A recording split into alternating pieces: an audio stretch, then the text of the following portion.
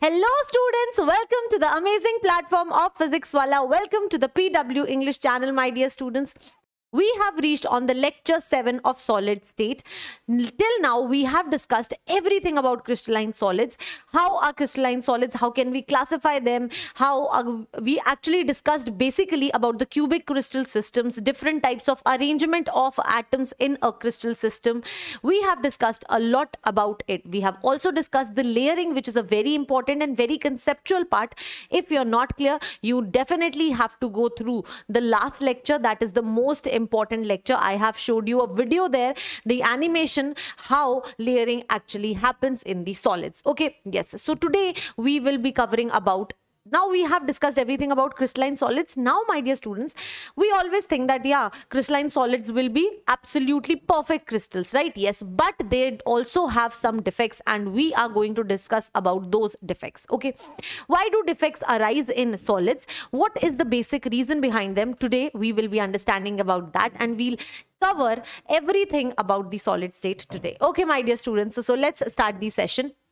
So if you talk about the solid defects, my dear students, solid defects can be of different types. It can be a point defect. I can say that a solid defect can be a point defect. That is a defect at one particular point of a solid, right? Yes. The other thing could be that it is a line defect. Might be some line in a solid is completely defected, then it will be known as a line defect. And the third type would be your plane defect. When the complete plane has some defect in it, that is known as the plane defect. Okay, but we will be majorly discussing about the point defects. Point defects are in your syllabus. So today we will be covering all about that. I hope all of you are excited. So let's start the session, my dear students. So let's talk about the defects. So why do defects arise? The first and the most important question. And when are solids absolutely perfect? See, my dear students, let's talk about you. You are sitting in a room and you are completely stable. You are in your relaxed position. You don't have any issues till now. Okay. All of a sudden, what happens is a spark comes and somewhere you see some fire. Okay, in the particular room you are present. Okay, what will happen? You were in your stable position. Now you will gain some energy and you will just rush out of the room, right? Yes. So you saw the fire and you gained some energy and you rushed out of the room. Similarly, your solids are absolutely perfect and their stable positions when they are at absolute zero temperature, that is 0 Kelvin temperature. Now, as you start giving some temperature to your solids, your solids actually start showing some defects. Okay, yes. So this is the major case why defects arise, because of increase in temperature. Okay, one by one we'll read everything about it. The first thing is this. Okay, it is stable at absolute zero. It shows some defects when the temperature is, when you heat a solid. Okay, perfect. Next, my dear students, all the solids are still stable. Why are they stable? Because they will be stable as long as their electrical neutrality is maintained. As long as the electrical neutrality of a solid is maintained, it is stable, completely stable. Okay, so now let's understand this. The irregularities in the structure of crystalline solids is known as solid defects. Okay, the irregularities. It should be irregularities. The irregularities in the structure of crystalline solids is known as the solid defect. Okay. At 0 Kelvin, that is O and K, you can call it like OK or you can say 0 Kelvin. The crystal is perfect and there is no solid defect because it is in its most stable form. Okay, now the extent of solid defect increases with the increase in temperature. As you will increase the temperature, the defect would increase. If any solid defect, it should be in any solid defect, electrical neutrality will be preserved. Always and always your total positive charge would be equal to the total negative charge.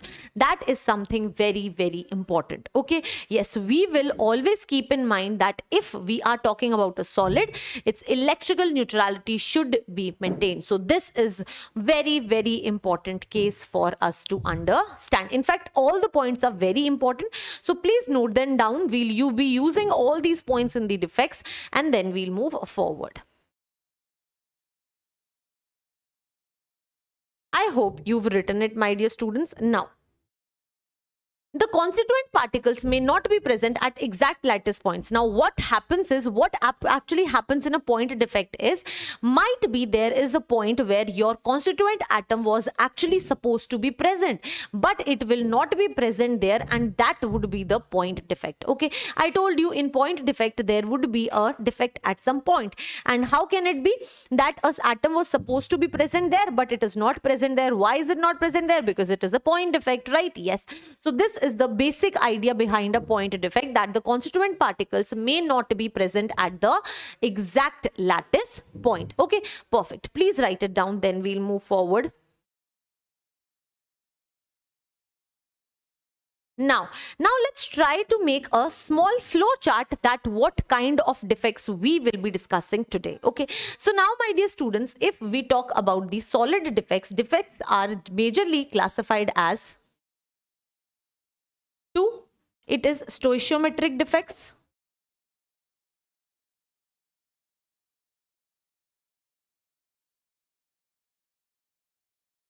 and the other is non-stoichiometric defects.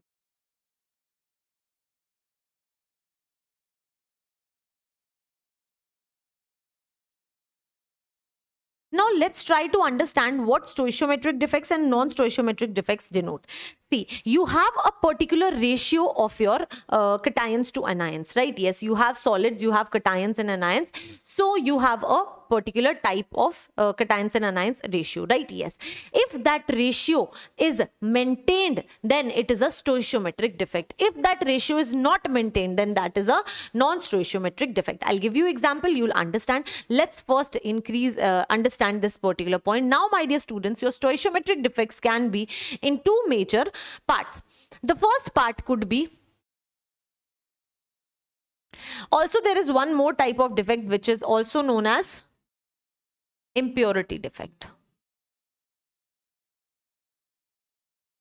Okay, it is impurity defect. Now let's try to understand the stoichiometric defect. So if we talk about the stoichiometric defect, my dear students, your stoichiometric defects can be present either in non-ionic solids. I could say these are your ionic solids, or they might be non-ionic solids.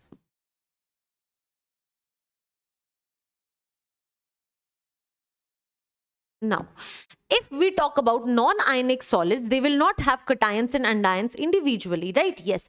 Here, my dear students, the two types of your defects are classified as vacancy defect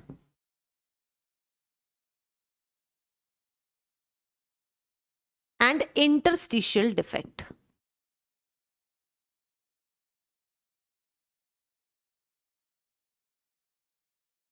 Okay, now let's talk about ionic solids. Now, if we talk about ionic solids, my dear students, then ionic solids can be classified majorly as two again.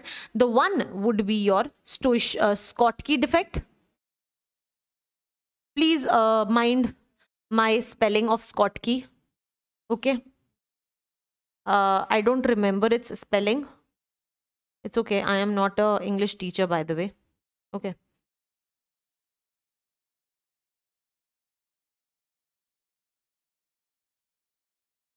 And Frankel defect. We'll study each and every one of it individually. Now, these are the defects which maintain your stoichiometric ratio. That is, cations to anions ratio will be fixed. Okay, now let's talk about non-stoichiometric defects, because impurity defects are they are in their way one, individual. Now let's talk about the non-stoichiometric defect, where the cation to anion ratio changes, and now, my dear students, they can be classified as either metal excess defect,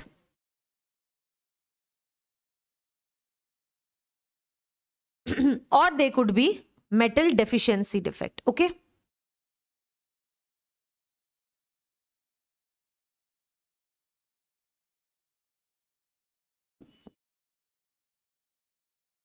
so these are the types of defects that we will be discussing in this particular chapter. We'll be discussing each and every defect one by one, so you have to just you'll have to be patient. Okay, yes, so let's start. Please write it down. Okay, now let's try and understand point defect. Point defects are majorly classified as a stoichiometric defect and non-stoichiometric defect. This is written stoichiometric and this is written non-stoichiometric, just in case if you're not able to see it. Okay, so this is your stoichiometric defect, non-stoichiometric defect. I have made you draw the complete flowchart, so it is of no use here. Now let's talk about the stoichiometric defect. What exactly is meant by stoichiometric defect? In this defect, the stoichiometric formula remains unaffected. That is, the ratio to your cation and anion always remains the same. Okay, yes, that is something very important. You can write that ratio of cation to anion remains same. Okay, now let's talk about the non-stoichiometric ratio, stoichiometric defect. The stoichiometric formula, that is the ratio of the ions, that is the ratio of your cation to anion, will be affected. So, ratio of cation to anion is changed. Okay, so it gets changed, then that would be known as your non-stoichiometric defect. Okay, I hope till now everything is very clear. It is very easy. Please write it down and then we'll move forward.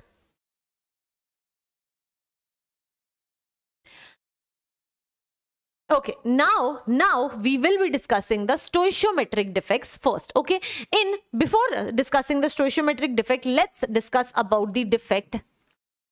Let's discuss about the non-ionic solid defects. Okay.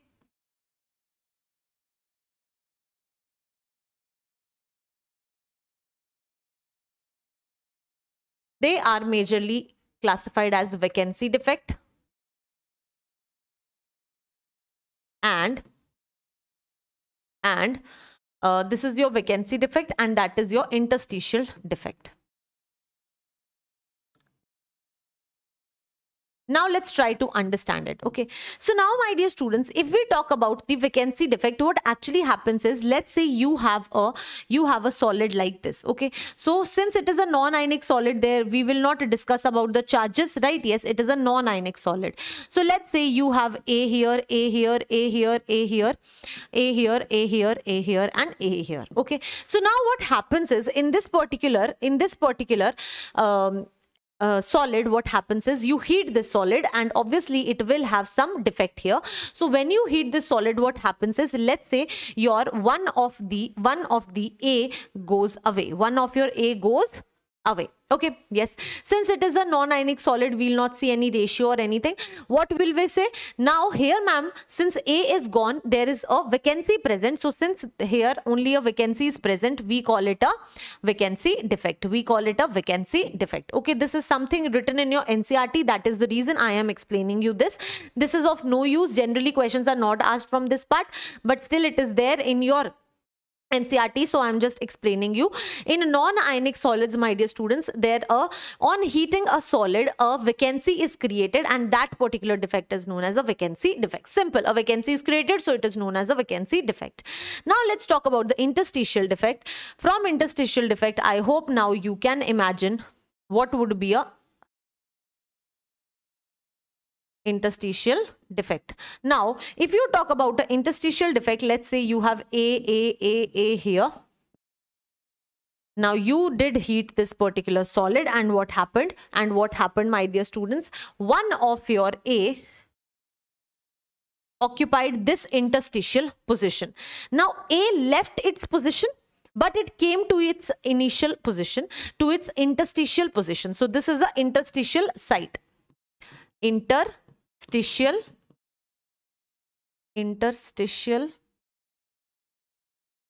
site. Okay.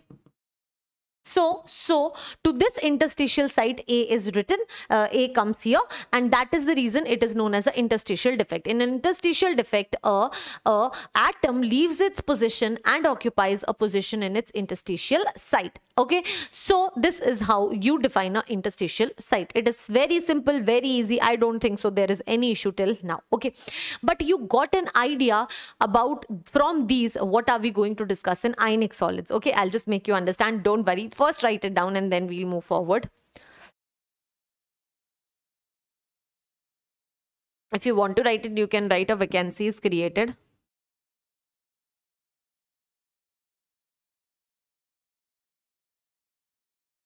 And if we talk about interstitial site,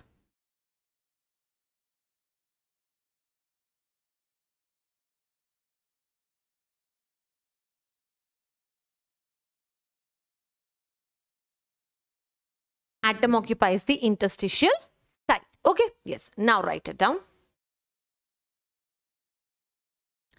I hope you've written it. Now let's move forward. Now, my dear students, now is the main part coming from where generally questions are asked. If you talk about your stoichiometric defects, that is now, my dear students, we are talking about the ionic solids. Okay, so now we are talking about the ionic solids, and in ionic solids you have cations and anions. Okay, so you can classify the stoichiometric defects as Schottky defect. Okay, or you can classify it as Frankel defect.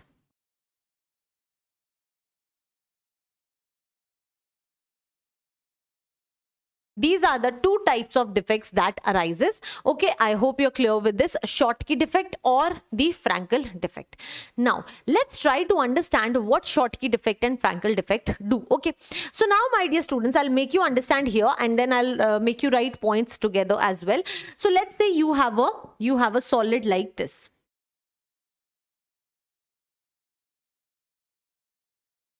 Since it is an ionic solid, definitely you'll have, definitely you'll have A plus, B minus, A plus, B minus. Okay, so here it will come B minus, A plus, B minus, A plus. Okay, yes. So now what happens in Schottky defect is that, let's say your one of the cation, since you know that cations are smaller in size and your anions are larger in size, because in cations one electron is left, whereas in anions one more electron has came in and the size has become even bigger. So cation size is generally less, so one of the cation just leaves the site. Okay, so now when your cation will leave the site, my dear students, what will happen? Just a second. Huh? So now what happened? Oh, okay, I am sorry. We did discuss this. Where is it? Yeah, it is here. Yeah, it's fine. I don't know what happened.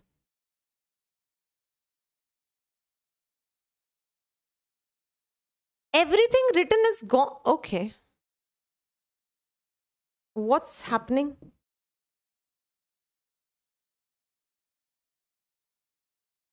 Okay, I'll draw it again. I don't know what happened here. So you have atoms like these. Okay. So now, since it is an ionic solid, you will have A plus, B minus, you will have A plus, B minus, you will have B minus, A plus, and you will have B minus, A plus. Okay, so now what happens in Schottky defect is that, my dear students, what happens in Schottky defect is that one of your cation leaves it. Now you will heat the solid, one of the cation, since it is smaller in size, it is easy for it to leave. So what happens,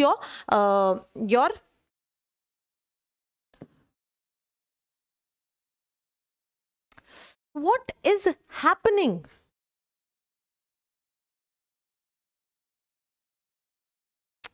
What is happening, yaar?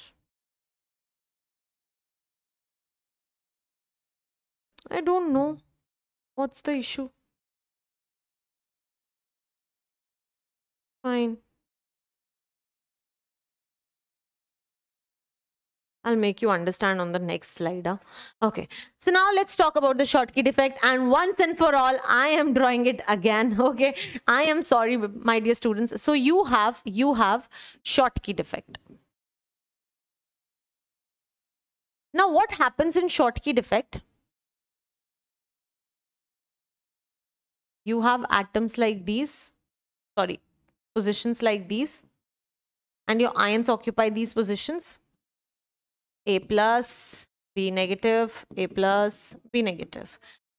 B negative, A plus, B negative, A plus. Okay, so now what happens is you'll heat the solid and obviously some defect will take place, and what happens is one of your cation leaves the position because cations are smaller in size, so it is easy for them to leave. So this is how a vacancy is created. Okay, now this is a defect, and that is known as Schottky defect. Okay, and how can you remember this? Since the word is Schottky, can you remember this word with short? It is short of some ions. It is short of some ions, that is, it has lesser number of ions. Okay, which defect has lesser number of ions? Schottky, because ions leave their positions. Now, if you see the total positive charge here, you will say 1, 2, 3. Ma'am, total 3 positive charges present. Can I ask you how much of the negative charge is present? You will say 1, 2 and 3. 4. Ma'am, 4 negative charges present here. Now, my dear students, I told you that be it anything, every time your electrical neutrality will be maintained. Right? Yes. Now, for the electrical neutrality to maintain, you need 3 negative charge and not 4 negative charge. So what happens is when one A plus leaves, one of the B negative also leaves because it has to maintain the electrical neutrality. And now if you see, you will say that you have 3 negative charge and you have 3 positive charge. So there is electro neutrality. This is something just to explain you. Okay, this is something just to explain you. It's not only 3 positive and 3 negative charge, just an example to make you explain. Okay, so now my dear students, what happens in Schottky defect is equal number of cations and anions leave their sites. Equal number of cations and anions leave their site. And now if you will see the ratio of cations to anions, what will you see? You have 1, 2, 3 cations and you have 3 anions. So the ratio is 1:1. And if you talk about initial, if it was here A plus and B minus, still you had 4 cations and 4 anions, still the ratio was 1:1. And that is the reason it is known as a stoichiometric defect, because the ratio of the cation to anion before the defect and after the defect is exactly same. Okay, yes. So this is what actually happens in a Schottky defect. I hope you are clear with the Schottky defect. Okay, now let's try to understand what is a Frankel defect. Okay, so what happens in a Frankel defect, my dear students?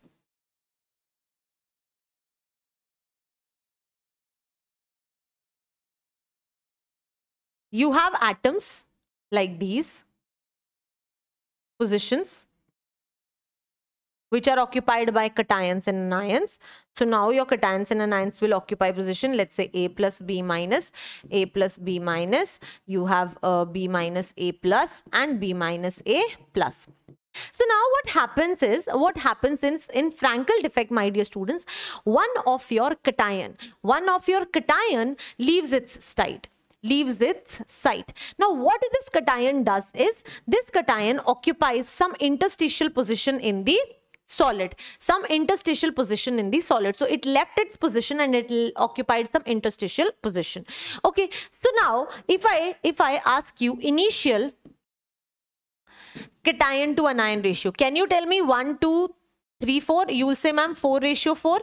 Yes, so it was 1:1, right, initially. Now after the defect has arisen, after, my dear students, what will happen?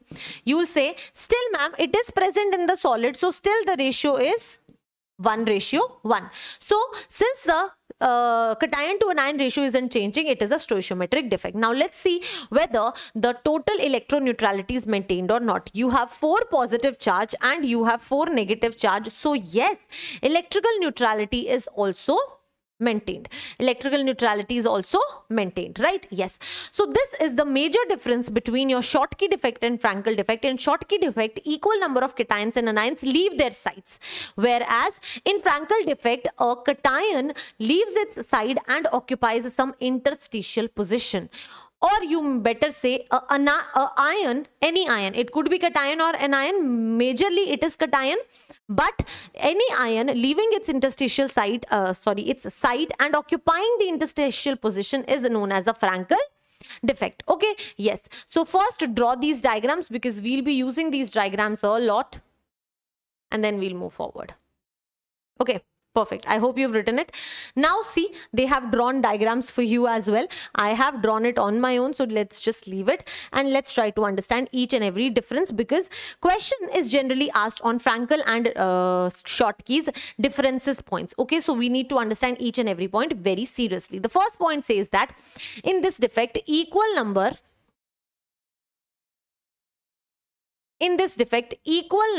of cations and anions are found to be present, are found to be permanently missing. They are permanently missing, but your number of cations and anions are exactly equal. And that is the reason electroneutrality is still maintained and the cation to anion ratio is also same. And that is the reason we call it stoichiometric defect. Okay. Short. I'll write short so that you will understand always and always that Schottky defect is short of atoms. Okay, let's talk about the Frankel defect. In this defect, the ions are dislocated. They are dislocated from their lattice site and they are found to be present in the interstitial positions, and they are found to be present in some interstitial position, and they are found to be present in some interstitial site. Okay. Perfect. I hope you're clear with this. Very good, my dear students. You can write it down and then we'll move forward.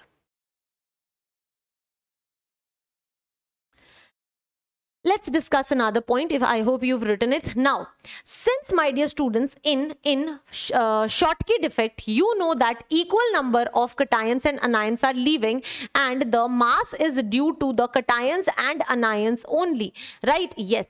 So if I talk about If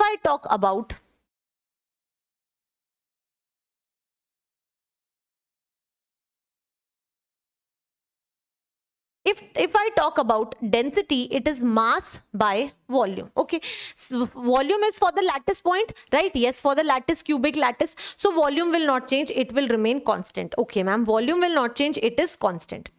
But if we talk about the mass, mass is because of the ions present. Mass is because of the ions present, my dear students. Now what is happening? Your two of the ions are missing. This means that, ma'am, mass is decreasing, and since mass is decreasing, your density will definitely decrease. So this is the defect where density actually decreases. So what will we say? Density decreases due to the Schottky defect. Now let's talk about the Frankel defect. If we talk about the Frankel defect, in Frankel defect we had ions present like this. Let's say you had A plus here, B minus here, A plus here, B minus here, B minus here, A plus, B minus and A plus. Now one of it just left and it occupied some interstitial position. Let's say A plus. Okay, now can I talk about the density here? Yes, please, let's talk about the density. Density is equal to mass upon volume. Now volume is constant, that is understood because the cubic crystal system will remain the same. Okay, now let's talk about the mass. Mass is because of the ions. Has there been any change in the number of ions?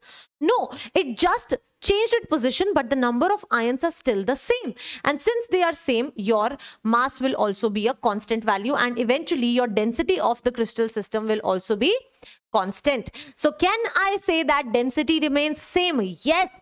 In Frankel defect, my dear students, density remains same because no ion is leaving the lattice sites. Okay, perfect. I hope you are clear with this. Please write it down and then we'll move forward. Now let's talk about the other point. It is found in compounds having high ionic character and high coordination number. Okay, what does it say? It says that the Schottky defect is found in the compounds having high ionic character and high coordination number. Okay, now this is something very important, my dear students. When we talk about the octahedral voids,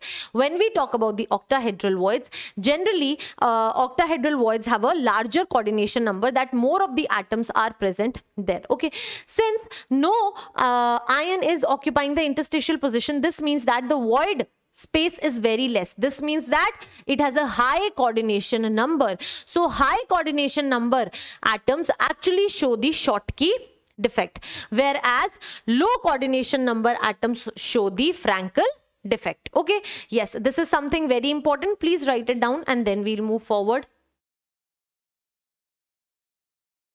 I hope you've written it.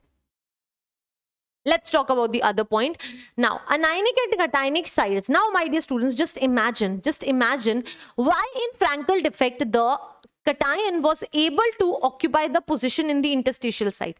Obviously, it had a very small size, and that is the reason there was a very large gap in the voids. That is the reason your small cation went to the void and occupied that position. But such void size was not available in Schottky defect. That is the reason they had to leave the site. Yes. So can I say that the difference between the cation and anion size is larger here? Eventually, there is more position available at the interstitial site as compared to your Schottky defect.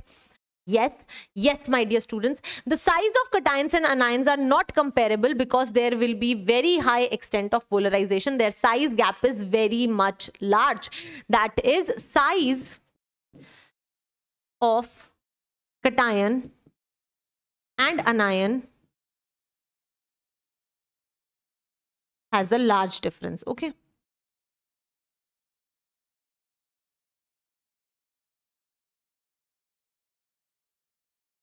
And if you talk about the anionic and cationic sides here, my dear students, they are comparable. So size of cations and anions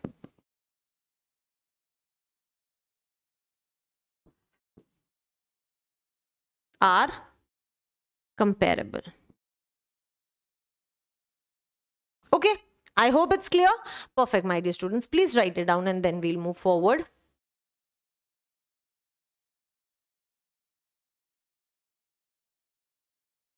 Now, this was all about your stoichiometric defect, that is your Schottky defect and Frankel defect. Okay, generally questions are asked whether that which of the following is the one where density doesn't change. Where density doesn't change? Frankel defect. Reason you know, very good.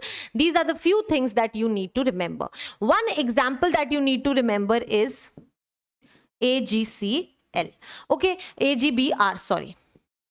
AgBr is such a compound which shows both of the defects. It can show Frankel defect as well as your Schottky defect. So this is an example which you need to remember. Okay, because question will be asked from this particular part only.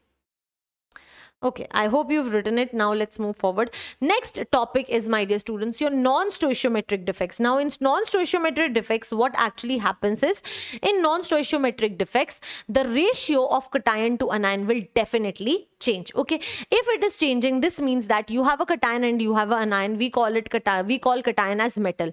Either the metal will be more or the metal will be less. These are the two cases which can happen. That is something we have written, that in non-stoichiometric defect, metal excess defect can be either okay, we have talked about metal excess defect first, and then we'll be discussing about metal deficiency defect. Okay, now how can metal excess take place? Ma'am, either you have added more of the metal to it, or ma'am, the existing metal just left its position and you got the metal excess defect, right? Yes. So majorly your metal excess defect can be one due to anionic vacancies,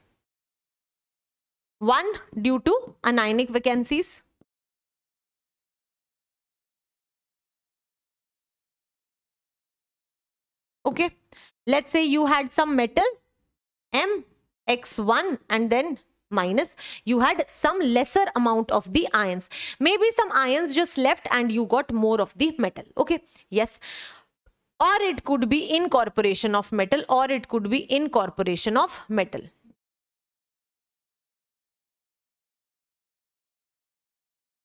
That is, you had some metal, you added some, and then you had your anion. So how can a metal be in excess? A metal can be in excess in two parts. Either you have added more of the metal to it, then you had a metal excess defect, or some of the anions just left the site, and that is the reason you had some anionic deficiencies and you had more of the metal, and you said that it is a metal excess defect. So metal excess defect can happen because of two cases. Either you add more metal, you remove the anions present. Okay, yes, now we'll be discussing both of the cases together.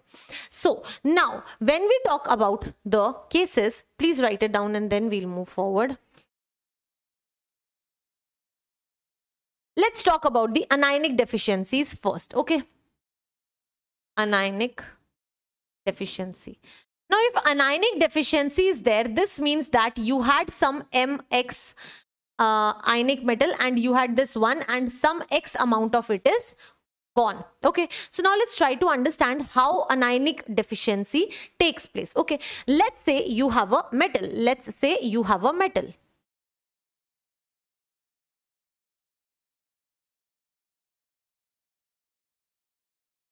Let's say you have a solid, in fact, and the solid is NaCl. So you have Na, you have Cl, you have Na plus, you have Cl minus, you have Cl minus, Na plus, and you have Cl minus, and you have Na plus. So now, my dear students, what actually happens is you have a metal crystal, you have a crystal system like this. Okay, now you pass some Na vapors through it. Okay, now you pass some sodium vapors through it. This solid, you pass some sodium vapors. Okay, now when you will pass some sodium vapors, what will happen, my dear students? Your sodium your sodium will lose a electron. It will give you Na plus and 1 electron. Why? Because sodium has a tendency to lose electron. Sodium has a tendency to lose electron. It only wants to lose electron and gain the stable noble gas configuration. Okay, so when you pass sodium vapors through this solid, sodium tends to lose an electron and convert it into Na plus. Now, my dear students, what happens is this Na plus wants a friend which is Cl minus, because they both are best friends, right? Yes. So when it passes through it, it sees that it has some Cl minus here. So it says to the Cl minus that let's just go away from here. Okay, so this Cl minus says, okay, fine, you're my best friend, obviously I want to go with you. So they just go together, Na plus and Cl minus, and you get NaCl, right? Yes. And since your Cl minus has left, you get a vacancy here. You get a vacancy here. So now if I see the total number of cations and anions ratio has been changed. You have 4 of the cations, but you only have 3 of the anions. Also, you have 4 plus charge and you have only 3 minus charge. Okay. So now the problem has arisen because we need electrical neutrality. We really want electrical neutrality. Without it, we cannot do anything. What will happen now? Now, my dear students, comes the entry of the superhero. What does the superhero do? Here is your superhero, electron negative, right? Yes. What does this electron do? It just goes here and occupies this position. Now, electron was the savior, because this whole solid just wanted a negative charge to maintain its electron neutrality. Now, if you see, you have total of 4 positive charge and total of 4 negative charge. So, the electrical neutrality is maintained. But if I ask you the ratio of the cation to anion, initially it was 4:4. That is 1:1. But now you have 4 of the cations but only 3 of the anions Cl minus. So the ratio is changed, and that is the reason it is known as a non-stoichiometric defect. Now it is a non-stoichiometric defect. The electron has saved the day, my dear students, and that is the reason this particular part is known as F center. It is known as F center. Now let's try to understand what does this F center mean. What does this F center mean? What is the role of this F center? It has a very, very, very important role. See now, my dear students, your F center is the very, very important part. Generally, questions are asked from this particular part. You know that you have a single electron present, that is, you have a unpaired electron present here. So now we'll be understanding and talking about the F center part. Actually, this F center part actually imparts color to the solid. You see solids different colors, that is because of this F center present. I'll make you understand how. Before that, write it down, all the part that I have made you understand, and then we'll move forward.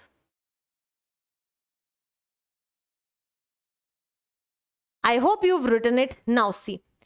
F center, the unpaired electron occupying the lattice site of the anionic vacancy is known as the F center. So what is the F center? Which occupies the anionic vacancy, which saves the day. Okay.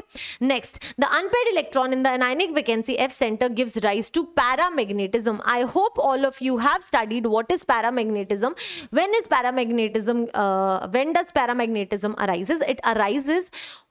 It arises when there are unpaired electrons present, and in F centers there is a unpaired electron, so paramagnetism arises. Perfect. Yes, please write it down and then we'll move forward. I hope you've written it. Now, the F center is responsible for the color of the crystal. The F center is actually responsible for the color of system, but how is it possible? Now try to understand it. Let's say you have an electron present here. See now, my dear students, you know the electrons are very stable. Okay, they are present in their most stable state. Now what happens is these electrons get excited to the higher energy level. They go to the higher energy level. They enjoy. Whenever you talk about your friends, you feel very energetic when your mother says you that we are going to your friend's house or anything. You'll go to their house, you'll play, you'll enjoy, but eventually you want to come back to your house at the end of the day. Same way, my dear students, electron gets excited and it goes to the higher excited state, and then it wants to come back to its original house. Now, there is an energy difference here. Here, he was in very high energy, but here, it is in its most stable position. So, in order to come here, it needs to emit the extra energy, and it emits the extra energy in the form of light, and this light actually gives you the color to the solid, and this light gives the color to the solid. Okay, yes, so the F center is responsible for the color of the crystal. On excitation, now your electron got excited, the electron goes to the higher energy level, it went to the higher energy state. When it comes back, it gives rise to the emission spectra, and this is your emission spectra, because of which we see the color,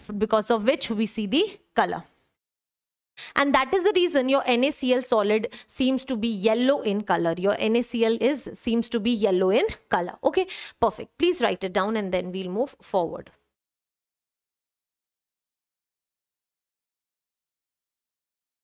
Now, when potential difference is applied, now you have an unpaired electron. Whenever you will apply a potential difference, the F center can move in the same direction, giving rise to little electrical conductivity.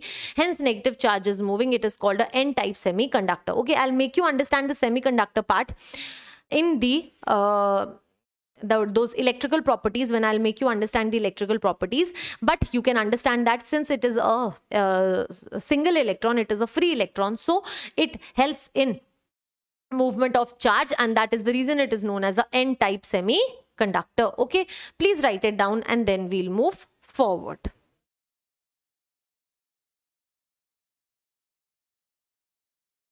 I hope you've written it. Now let's move forward. Okay, yes, so this was all about how the deficiency of anion can cause a defect, and it can eventually increase the metal's amount. Okay, so we can say it as a metal excess defect because of the anionic deficiency. I hope it's clear till now. Now, the next type of metal excess defect could be your incorporation of metal. You might add extra metal to a solid. How can this happen? Okay, so let's see. Let's say we have a solid. Let's say we have a solid here like this. Okay.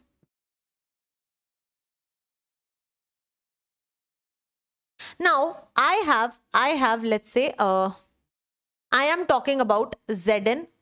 Okay, I have a solid of ZnO. So I have zinc 2 plus here. I have O2 minus here. I have Zn2 plus here. I have O2 minus here. Zn2 plus O2 minus Zn. Oh, sorry.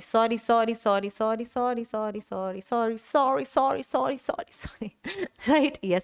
So you have O2 minus here, you have Zn2 plus here, you have O2 minus here, and you have Zn2 plus here. If I talk about ZnO, I know that I have Zn2 plus. I have 2 electrons present here, right? Yes. So now, my dear students, what happens is sometimes in a solid, you get, let's say you have this zinc oxide present here. What does this do? It just goes into this side and Zn occupies this interstitial position. So your Zn2 plus has occupied the interstitial position, and the left 2 electrons go and occupy the other interstitial position. So in a particular ionic solid, your cation as well as the corresponding number of electrons go and occupy the interstitial position. Now, if you see, my dear students, initially you had zinc 2 plus ions. Total, how many? 1, 2, 3, 4, and you had O2 minus 4. So the ratio was 1:1, and the stoichiometric ratio was also maintained, and electrical neutrality was also maintained. Now, if you incorporate a metal, which is, let's say we have incorporated zinc 2 plus. Now, if I talk about Zn2 plus and O2 minus, now you have 5 Zn2 plus and you have 4 O2 minus. So the ratio has changed, and since the ratio has changed, can I say that it is a non-stoichiometric defect, and is it electrically neutral? Yes, total of positive charge is 1, 2, 3, 4, 5, 10 positive, and you have 10 a negative charge.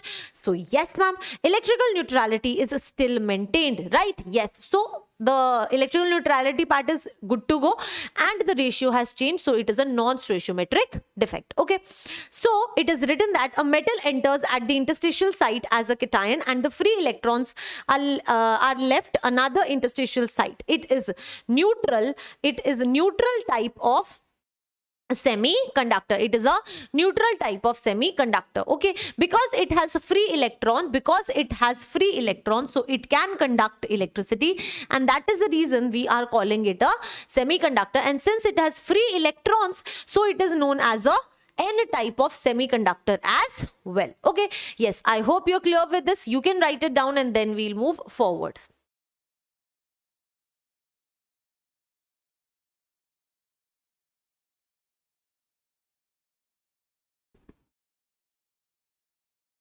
I hope you have written this, my dear students. Now let's move forward. Now, this is the only one defect, my dear students. If I talk about the density here, can I say that it is mass upon volume and the volume remains constant? Right? Yes. Now let's talk about the mass. Mass. See, you have masses of the ions, sum of the mass of the ions. Initially, you had the mass of 4 Zn2 plus and 4 O2 minus. But now you have the mass of 5 Zn2 plus and 4 O2 minus. So, can I say that mass has increased? And since mass has increased, the density has increased. And this is the only one defect where the density actually increases. This is the only one defect where actually density increases. And generally, the question is asked that which is that defect where density actually increases. It is your incorporation of metal. So it is very important because question will definitely be asked from this particular part. Okay, let's see. Metal excess defect of this type leads to an increase in density. Only defect where density increases. So this is something very important. Please write it down and then we'll move forward.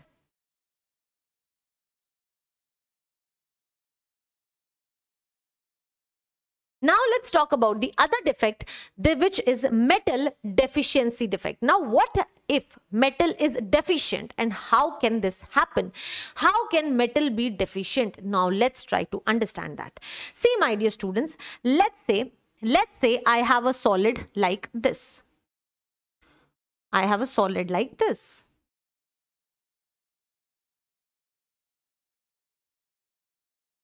And it is Fe2 plus, then I have O2 minus, then I have Fe2 plus, then I have O2 minus, I have O2 minus, Fe2 plus, then O2 minus, and then Fe2 plus. Okay, so now my dear students, I know that Fe has a tendency to show two different oxidation states. It can be present in Fe2 plus or it can be present in Fe3 plus. So it has a tendency to show variable oxidation states. Okay, so now what happens is, let's try and understand what if my dear students, I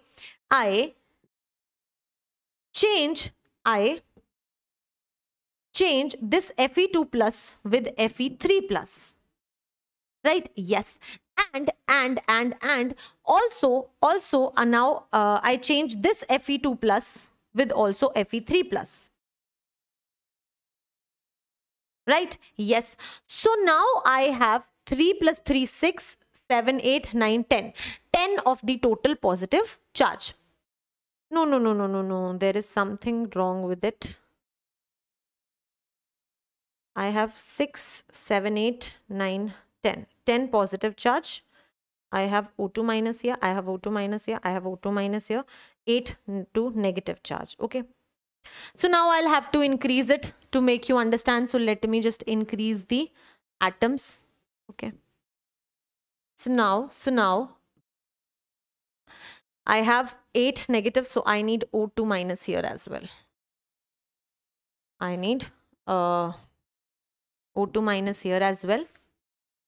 Then I'll not have Fe2 plus here. Then I'll have Fe. Then I'll have O2 minus here and Fe2 plus here. I hope now the total charge is balanced. This is balanced. This is 3 plus charge. This is 10 and this is also 10. Yes. Okay. So now see what happened is, now if you see my dear students, initially when you only had Fe2 plus, you could say that the ratio was exactly equal.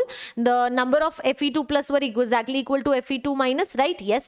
But since Fe can also show you Fe3 plus oxidation state, some of its ions starts showing Fe3 plus oxidation state. Now in order to maintain the electroneutrality, obviously one of the O2 minus has to leave, and now my dear students, the ratio of the cation to anion has changed, but the electroneutrality is still maintained, because that is the most important thing, right? Yes, and that is the reason it is known as a metal deficiency defect. So which metals do show the metal deficiency defect?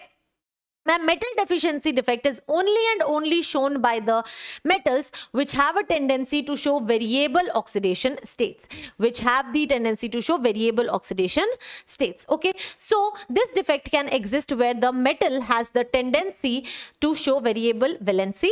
The positive charge lost by the missing of the cation is compensated by the higher valency cation which are present in the metal, and that is the reason we say that metal is comparatively less as compared to the anion, right? Yes, perfect. So this is how we show the metal deficiency defect. Okay, I hope you're clear with this.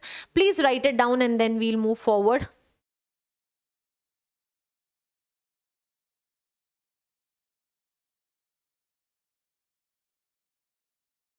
Now we will try to understand that how can we find that how much of the vacancy will take place. Okay, so now my dear students, how will you imagine that? Now let's say you have a metal, let's say you have 3 Fe2 plus, here also Fe2 plus, and here also Fe2 plus. Okay, so now my dear students, if I again write these, and now I want to relate them. Let's say I had Fe3 plus, I had Fe3 plus.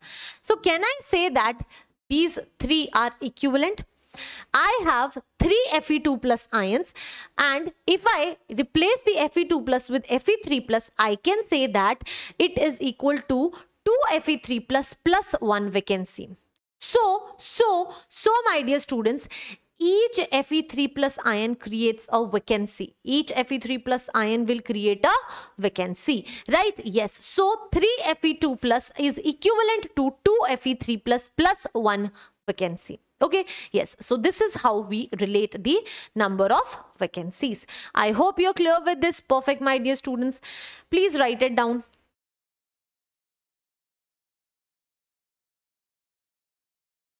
Written? Perfect. Now just see.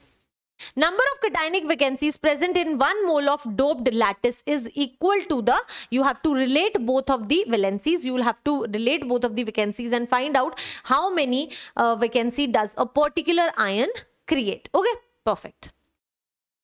Please write it down.